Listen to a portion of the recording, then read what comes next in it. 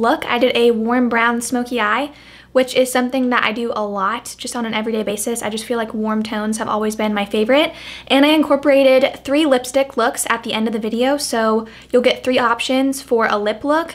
I got these beautiful lipsticks sent to me from Scorch Makeup, and I have Energy, which is like a purpley pink color, and that's what I'm wearing right now. And then there's Hot Pink, which is just a hot bright pink. And then I have Ignite, which is like a fire truck red, and I think it's absolutely gorgeous. So far, I really, really love these. I also did my hair a little differently today. Not wearing a wig, this is actually my hair, except I have some clip-in extensions in. I also got these sent to me from Irresistible Me. If you guys know that company, they're amazing. I absolutely love these so much. These are I think the 230 gram set, so they're very thick. I have very thick hair, so I always have to wear super thick extensions, and so far I really like these. Have a discount code for them, and you can get that down in the description as well if you're interested in purchasing these. I will be doing a separate video on how I clip in my extensions at a later date, but back to the makeup part. If you guys want to know how to get this look, please keep watching and I will show you how. Alright guys, so first I'm going to be priming the skin with Too Faced Hangover Primer, and I'm using a Real Techniques buffing brush to buff this right into my skin. And next I'm going to be applying the Too Faced Born This Way foundation, and I wear the shade Ivory. This is a really great foundation. It's so full coverage and it just looks great on the skin. Next I'm going to be concealing using the Urban Decay Naked Skin Concealer in the shade Fair Neutral. I'm just going to be concealing under the eyes, above my lip, my chin, and also my forehead.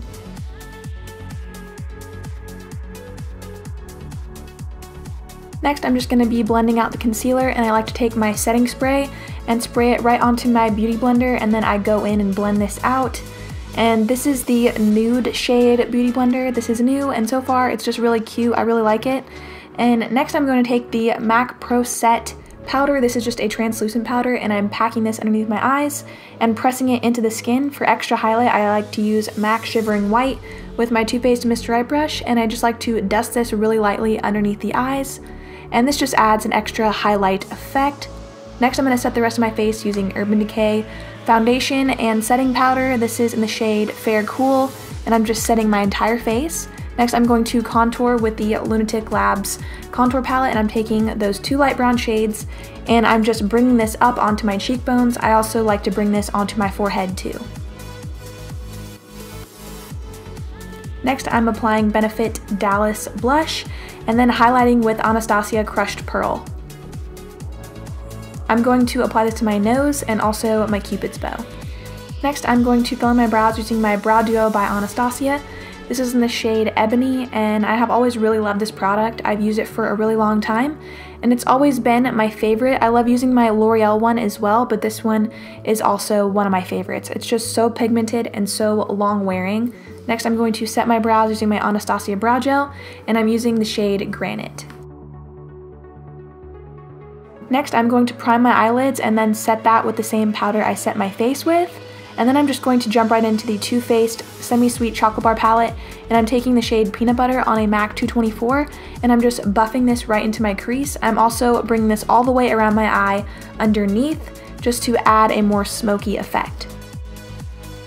Next, I'm going to take Rimmel Scandal Eyes Brown Liner, and I'm just applying this to my lid. This is going to act as a base for the shade that I will go into in a second.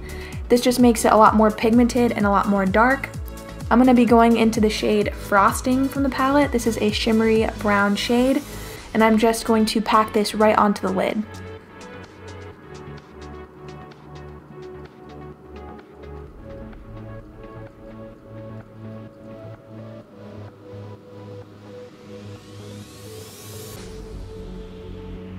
Next, I'm going to take this dark brown color on a fluffy brush, and this is the shade Truffle. I'm just applying this to the outer corner of my eye and bringing it around like before.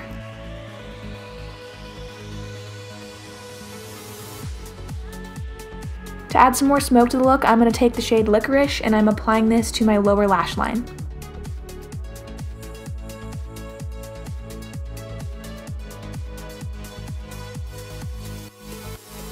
Next, I'm going to take the shade Buttercream, and I'm just going to apply this to the inner tear duct of the eye to open it up a little more. And then for a brow bone highlight, I'm going to take this white creamy shade and apply this to the brow bone. Next, I'm just applying some mascara, and then I'm going to go back in with the same brown liner I used before, and I'm just applying this to the waterline. Next, I'm going to go in with some false lashes, and I'm using the Icon Drunken Love lashes. These ones have been a favorite of mine for a while, and I'm just going to apply these like I normally do, and these are just going to open up my eyes a lot more and make the look a lot more glam.